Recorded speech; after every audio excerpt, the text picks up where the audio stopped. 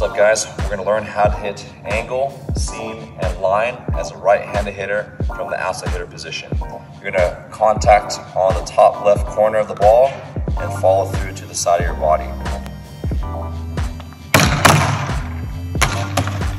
If I want to hit seam, you're going to rotate slightly, contact on the top middle, and finish to the center of your body.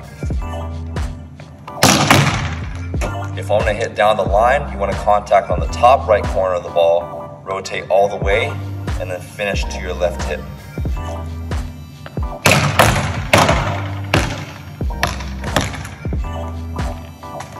And that's how you hit angle, seam, and line.